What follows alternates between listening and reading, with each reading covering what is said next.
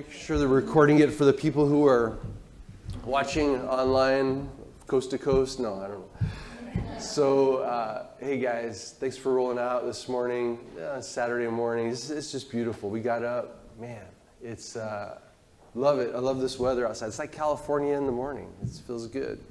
Okay, so we're going to look at the vocabulary of disciple making. Why vocabulary is important because we talked about last night. If we were to put 10 people up here in the front and ask them, what's the definition of discipleship? What's discipleship? You could have 10 different answers. And the idea, I think, in a church, you need to have a common vocabulary. It's very helpful. So if these definitions help you, great. Maybe your own fellowship would come up with your own definitions. But this is a good starting place for us.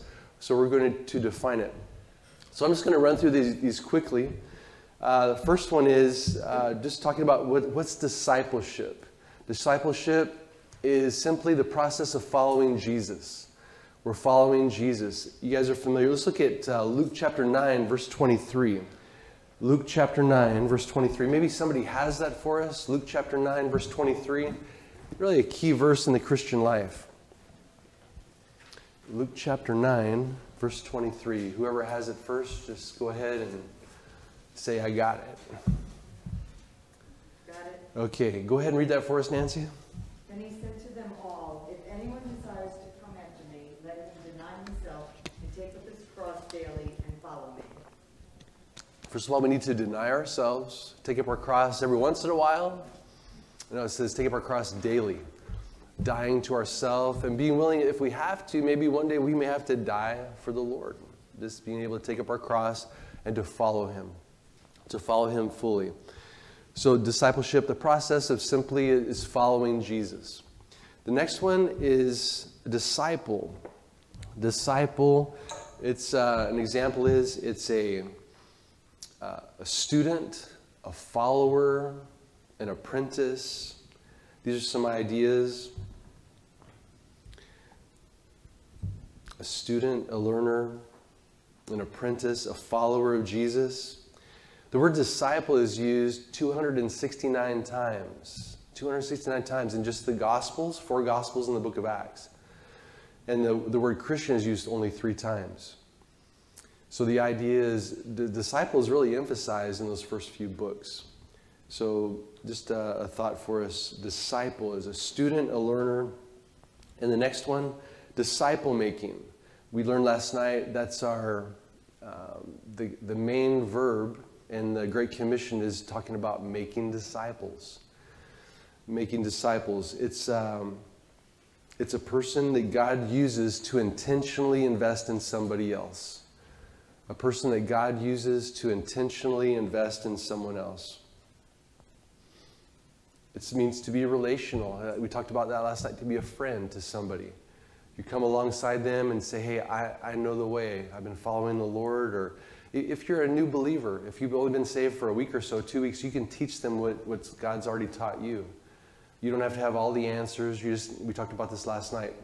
Following Jesus, be a half a step ahead of the other person and moving toward Jesus and giving them what God's given you. What you're learning, you give to somebody else. So it's relational. And also, guys, it's sanctifying. This is a key part about making disciples. If we're just kind of being consumers sitting in the church, we become very passive. But the idea about being, it has a sanctifying effect. Let's look at John 17, verse 19. Let me turn there. John 17, 19.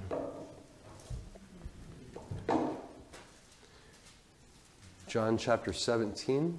It's been called the high priestly prayer. This is when Jesus prays for his men in the garden, the men that God had given him.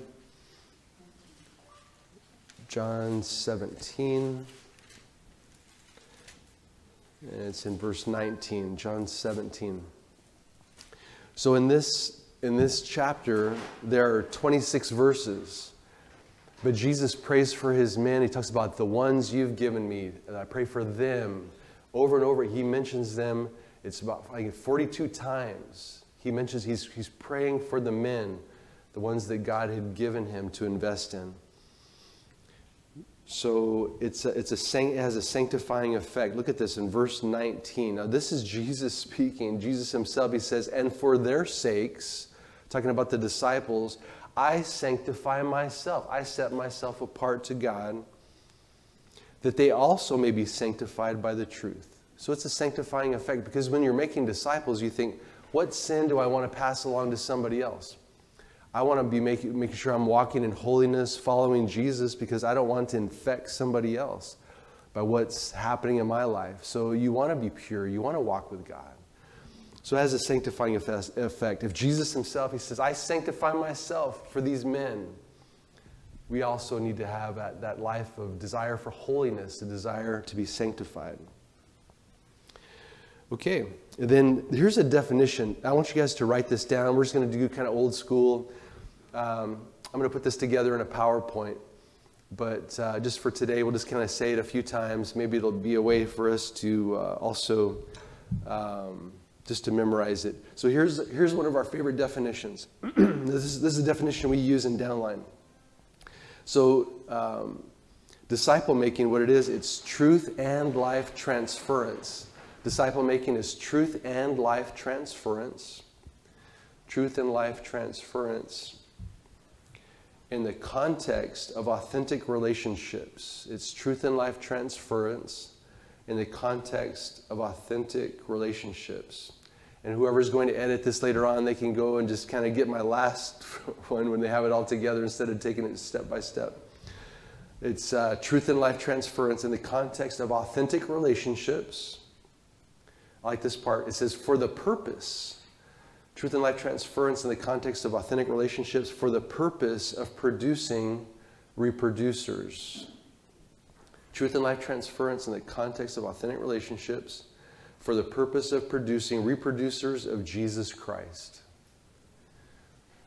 In the context of authentic relationships for the purpose of producing reproducers of Jesus Christ. And we'll look at this right here.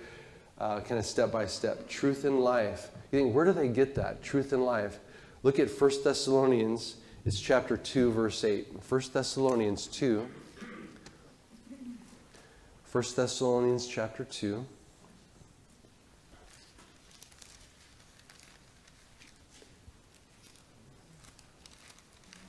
First Thessalonians 2, verse 8. This is a key verse in disciple making. 1 Thessalonians chapter 2 and verse 8. And in this verse, it's like bookends. The verse begins with love and it ends in love. 1 Thessalonians 2, 8. So here's what we do.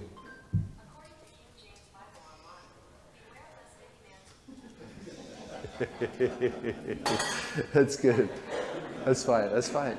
So 1 Thessalonians 2, 8. That's okay. Let's go. 1 Thessalonians 2, 8. So it starts out with love, and it ends in love. Let's see. 1 Thessalonians chapter 2, verse 8. It says, so affectionately longing for you. It starts out there, that love.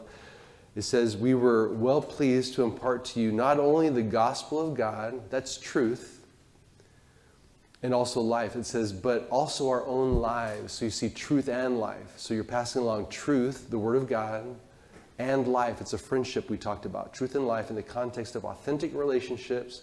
Why? For the purpose of producing reproducers of Jesus Christ. We talked about multiplication. It's not just trying to smuggle my soul to heaven. That's not the idea. I want to take as many people as I can with me by evangelism and also building into others so that way they can reach others too. So it's truth and life transference in the context of authentic relationships, not to try to be something you're not. Just be real. Authentic relationships. And sometimes, guys, I think people can learn a lot from our mistakes. Because when we say, well, if we start discipling people and I get them close to somebody, they're going to see some of the holes I have. Well, yeah, all of us have holes. Nobody's got it all together. And sometimes whenever we do, they can learn from our mistakes. And if that's true, we always have plenty of material to teach. Yes. So as we're just walking with people, and we need to be authentic enough whenever we do, our attitude is not right, or we say something we shouldn't, or whatever. We come to them and say, hey, that was wrong. I shouldn't have said that. That was unnecessary. Before you speak, you've heard this before, you think, is it true? Is it necessary? Is it kind? Is it true, necessary, or kind? Ephesians 4:29 says that everything we say should be building up people, not to try to tear them down. It's a great verse to memorize, Ephesians 4:29. So, 1 Thessalonians 2:8. We'll read it again, 1 Thessalonians 2:8. It says, so affectionately longing for you. Paul loved these people in Thessalonica. We were well pleased to impart to you not only the gospel of God, but also our very lives, our own lives. Why, Paul? He says, because you had become dear to us. So he loves these people. So it's truth and life transference in the process of truth and life transference in the context of authentic relationships for the purpose of producing reproducers of Jesus Christ. Okay. Then we go to the last one. We're going to talk about disciplines. Disciplines. And it's not just about, I'm trying to gut this thing out. But disciplines are not the goal. We talked about this last night. Disciplines are not the goal, but they help us reach the goal of God conforming us to the image of Christ. And here's some examples of some disciplines I think it's good to have in our life. Disciplines have been called practices. We're practicing these disciplines, just like any sport. In basketball, we would shoot over and over and over. And just where it's just all of its muscle memory. The more you do something, I've been watching the Olympics at night when I get home, looking at the highlights. And you see the way these people swim, how many hours and hours and hours they've been swimming for maybe 2 minutes, a 2-minute event or less. For that, how much effort they put into it. And the thing is, are we willing to put as much effort in as these Olympic athletes into our Christian lives? These disciplines that we have. So here are some examples of some disciplines that are good to have in our lives. Time with God, just being with Him. Spending time with God. It's not just, reading the Bible and checking the box. Okay, I knocked that out today. But spending time in His presence, being with Him. Praying, listening. A lot of prayer is listening. It's not just me always flapping my gums. It needs to be listening to God.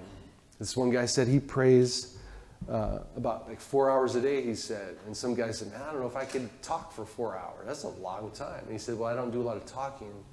I do a lot of listening. So it's listening to God, studying, meditating on Scripture, memorizing. I was really encouraged. I went to be a part of Bill's small group the other night. And as we started out, they were memorizing Scripture. And so they're able to go through their verses. So that's hiding God's Word in our heart. Meditating, memorizing Scripture, worship. Just worship it by yourself in your room or at your house. There with your brothers and sisters in the local fellowship, worshiping together. Witnessing. I think witnessing is a discipline we should have. We're going to talk about this a little bit later today.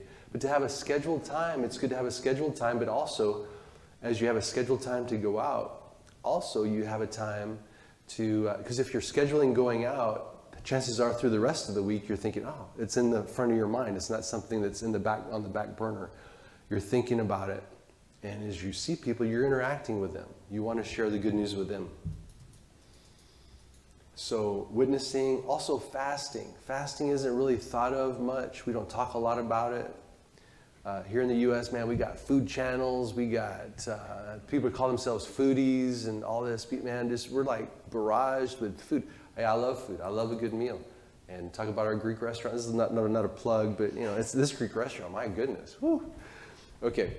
So, but fasting.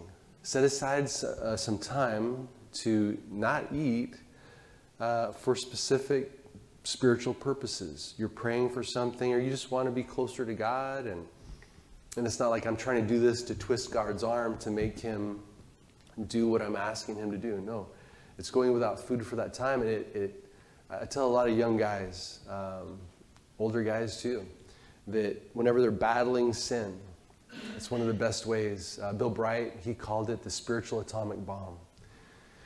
That you're battling the flesh. What you do, you're going without food for a specified amount of time, drinking water, and check with your doctor. We don't want to lose anybody. Make sure everything's good. And so, but going without food for that specified amount of time, and you're seeking the Lord, and the flesh, it becomes weaker, and your spirit becomes stronger. So just a little thought on that, on fasting. Also service, having some type of ministry that you want to be involved with, you want to serve. Also being yielded, submission. Also solitude. We talked about that, time with God, just to be quiet. We were talking last night with Bill, we were talking last night about so many distractions in the U.S. So many distractions right now. You'll see people walking around, their phone, they're not even looking at anybody. You go to an airport, everybody's got their face in their phone. They're not even acknowledging somebody sitting across from them.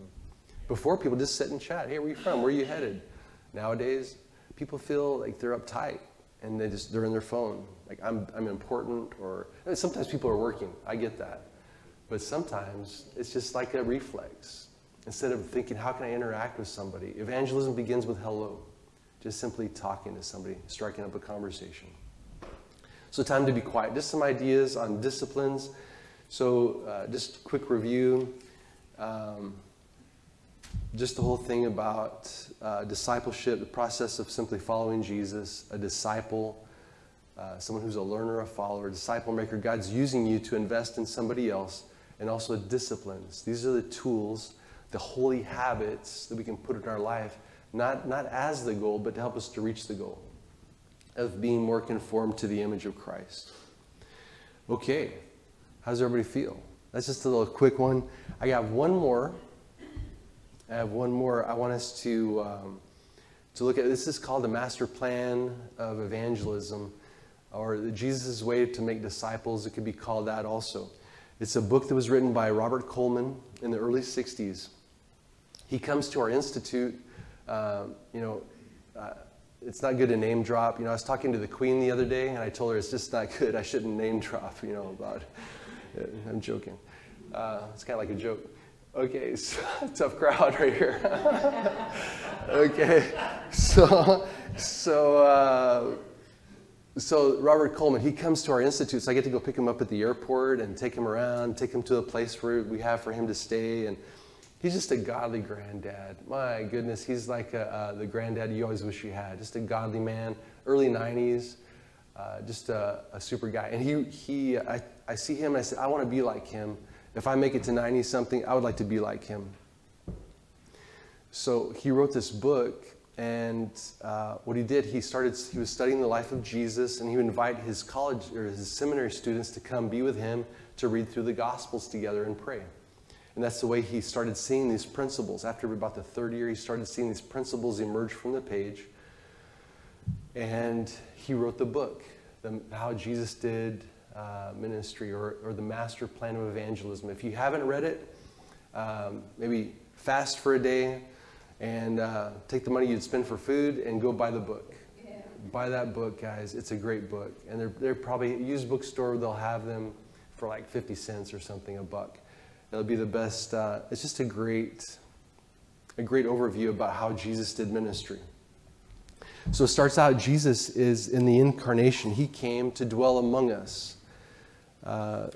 He wanted to be close to us, so he came to dwell among us. Jesus came in humility. So the first word is incarnation. Write that down if you would, please. Incarnation. And some verses off to the side for that topic is Philippians 2. Philippians chapter 2, verses 5 through 11. Jesus came in humility. Philippians 2, 5 through 11, a classic passage on Jesus coming to dwell among us. And people were attracted to Jesus.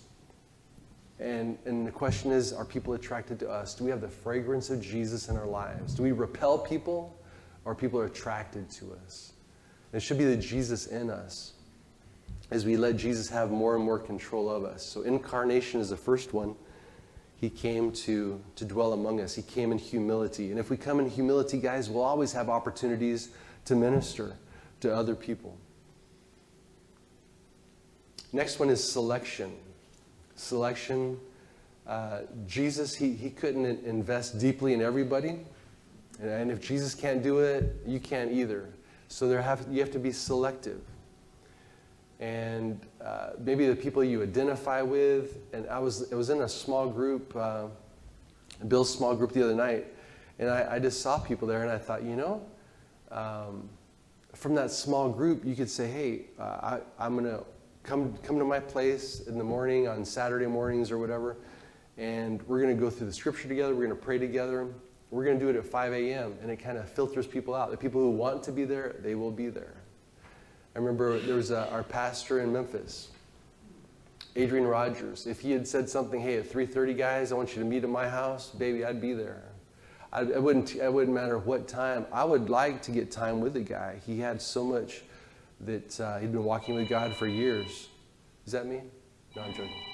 I'm joking. So selection. We can't spend our time on everybody. We focus on a few for the benefit of everybody else. So look at some characteristics. Well, let me give you these verses. Luke 6:12-17. That kind of fits in with the whole idea of selection. Luke chapter 6:12-17. Talks about Jesus before he made the big decision about selecting the men that would walk with him. He spent the whole night in prayer. And that's a good example. We need to pray them in. It's not just, well, this guy's he's got a square jaw, he's together, he's a good businessman. He may not be the person. God may be working in other people's lives, and we need to be praying about who are the ones that, Lord, who are the ones you want me to invest in? Because God knows the end from the beginning. He knows who he's going to use. So we need to be open and prayerful for the women. Women saying, who are the women that I'm going to invest in? For our friends here, we got Lydia and Greta spending time with young people. And you think, hey, as their disciples, they can't spend their time on everybody, but they can minister to these young women and build into them. So that way, when they go on to the next thing and in their life, they can do the same thing to keep that going, to minister to other people. So here's some qualities I like to look for. People that they're faithful. You've heard this before. Faithful. Are they teachable? Are they eager to learn? Are they motivated? We talked about last night. You need to find people who know that they don't know and they want to know. They have a hunger to learn. Some people are satisfied. They don't need that. There's a guy, Tommy Nelson. He's a pastor in Texas. He comes to teach at our institute. And he said, you always have to have in a church, you have to have the way he described it is you need to have a track or a way for the racehorses to let them run. The ones who want to run, there's some people that they're content just to kind of show up at the church house, pray and say hello to people, get a sermon. But there are other people, they want to run. You want to spend time with the racehorses because the ones you spend time with them, they'll be able to help you with the others. So spend time with the leaders, the people who are motivated, available, they have a heart for God. They love God's word. Only God can put that in them. I can inspire and try to encourage, but only God can do that. So the heart for the Bible, and maybe they're already involved in some kind of ministry. We talked about last night, don't spend your life carving rotten wood. Number 3, association. We need to spend time with them. Time. We talked about that last night. 85% of his ministry was with these guys, these 12 disciples. And the verse there is Mark 3:14. Association. As you go to do ministry, take people with you. Never do ministry alone. Have people with you as you go do ministry because you're training. They're there with you. They're watching. They're learning. And they're learning without knowing they're learning. That's the best way to learn. They're just watching. They're observing. So association. Jesus spent about 15,000 hours with these guys. I added it up. Say if Jesus slept 8 hours a day, and for 3 years, take 85% of that, it's about 15,000 hours he spent. And to think that we can make disciples on a kind of an assembly line basis, it's not going to happen. We need to be intentional to invest in them, bring them into our life. Next one, number 4, is consecration. Consecration, the verses are Luke 9, 23 and 24. Luke 9, 23 and 24. We just read that this morning. Jesus expected obedience. Jesus simply said, "Follow me." And he didn't want to spend time with rebels. He wasn't going to invest with people who were going to be rebels. It will cost you everything to follow Jesus. It will cost you your life. Robert Murray M'Cheyne, he said, Lord, he had a prayer, Lord, make me as holy as a saved sinner can be. Make me as holy as a saved sinner can be. That's consecration. Next, impartation. Well, we'll do impartation at the last. Next one's demonstration. Demonstration is Luke 11:1. Jesus was praying, and it was such a notable part of his life that they watched him and they said, Lord, teach us to pray. They didn't say, Lord, teach us to preach. They said, Lord, teach us to pray. So demonstration. And we learn better through demonstration. Luke 11:1. Number 7, these are just quick, just to show this to you guys and encourage you guys to read the book. Delegation. Jesus gave them something to do. And this is the danger where we can do all of the work and not get other people involved. We need to get other people involved in the work. If I'm doing a Sunday school class, I need to delegate, have them, hey, can you lead the prayer time? And show them how to do that, train them, and then they do the prayer time. They do part of the lesson, and I do part of the lesson. After that, they're doing all of the lesson. That's what I would do with Sergio when I was in Honduras. We started working with the kids 9 to 11 years old, the boys 9 to 11 years old, and man, he took off like crazy. Just he started doing it, and then after that, he was doing the whole thing, and I would sit in the back and observe, and I would make notes. And I said, hey, that was good. And I would do like a little debrief at the end, and I was always going to give him a lot of encouragement. And if there's any adjustments that had to be made, I would make a sandwich. You guys have heard that before. You got 2 pieces of bread. 1 piece of bread is encouragement, and then you got the meat in the middle is the adjustment. Hey, Sergio, I've seen God use you in these last few years. My goodness, you're growing like crazy. And it's just a blessing to see what God's doing in your life. And hey, what do you think about if we use this illustration? This is the meat. This illustration right here, use this, or maybe another verse. What do you think? And then at the end, man, I'm so excited to see what God's going to do through your life in the years ahead. And God's using him in a wonderful way right now as pastoring up on the north coast of Honduras. So demonstration, delegation, yeah, you're giving them something to do. Supervision, that's where you make the adjustments. That's in Luke 9, 54 and 55, supervision. Whenever we delegate something, we're going to have to make some adjustments. There's going to have to be some adjustments probably. Here's the saying, we don't get what we expect, we get what we inspect. We don't get what we expect, we get what we inspect. A lot of encouragement. And then multiplication is John 15, 16, the first part. Let's read that. John 15.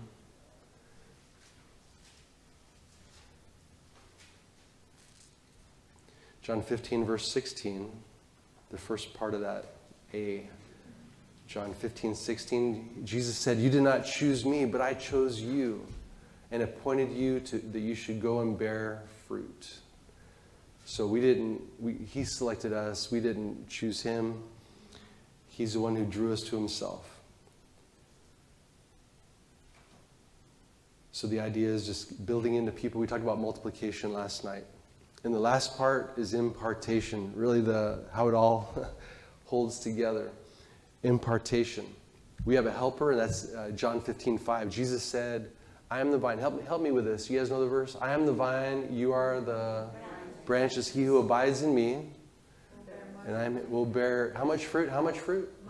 Much fruit. For without me you can do 20%. Without me you can do 10%. No, without me you can do 0, nothing. So I have a special glove. I brought this all the way from Memphis. And I said, my friends up in New York, I want them to see this. This special glove it can do all kinds of things. It can hold a microphone, it can wave, it can hold up a Bible, it can do all kinds of stuff. So I brought this, so I'm going to say special glove. Now, we practiced this before, so make sure you're ready. You ready? Okay, we got about 25 people here, and I want you to do your thing, all right? Special glove, you ready? Go, do it. You're on. Hey, you're supposed to do something. We talked about this. He needs encouragement. Yes, you can. Yes, you can. No, that's not going to happen. You say, Pepper, you're nuts. I am a little bit. But this glove is our life. Without Jesus, there's no life. We're dead. The Bible talks about it in Ephesians 2. We're dead in our trespasses and sins. When Jesus comes on the inside, his life comes into ours. Now the glove can do whatever the hand can do. It's not my ability, it's his power, his ability in me. Now the glove can hold up a microphone, can hold up a Bible, can wave, can do all kinds of things. The power is what's on the inside. Jesus said, without me, you can do nothing. Hope you never forget that. So going back to the beginning, incarnation, Jesus came as a servant. Selection, you can't invest your life in everybody. Association, Jesus spent time with them. It's called the with me principle, time with them together. Consecration, he's not going to invest himself on rebels. Demonstration, he was showing them what to do. You're modeling it first. Delegation, he got them involved. Delegation, after that supervision, he had to make some adjustments. Multiplication, it's going to be expanding. He came to choose us to bear much fruit. And after that, impartation, it's the Holy Spirit. Guys, if the Holy Spirit isn't involved in our work of making disciples, it's not going to amount to anything. It's just a lot of activity. We need to be dependent on the Holy Spirit. So what we're going to do, we're going to take a little break. And we're going to let the lovely young women, they're going to be going upstairs to be with Angelica. She's going to be teaching. And then Bill is going to be here. He's going to do some training with the men. And what we're going to do, we're going to pray. And then we can make our way up there. I'm excited about after that, we're going to be talking about evangelism. We're going to be showing you a simple model that you guys will be able to go out today and share the good news with somebody. Okay? Let's pray, and we're going to get busy. Lord, thank you for this group of people here in New York from these different churches. Lord, I pray that we would be people who abide in you, and your Spirit would be controlling us. And Lord, that there would be multiplication taking place. Lord, I pray that you would make all of us here in this room, people who are listening online or at a later date video, however, that you would make us multipliers. That you would make us people, we're not satisfied just to go to heaven by ourselves. We want to take as many people with us. So use us, Lord, as we abide in you and invest in other people, teaching them, training them, and just the same way that you did with your disciples. So, Lord, use this time, this remaining time today in all of our lives, we pray in Jesus' name. Amen.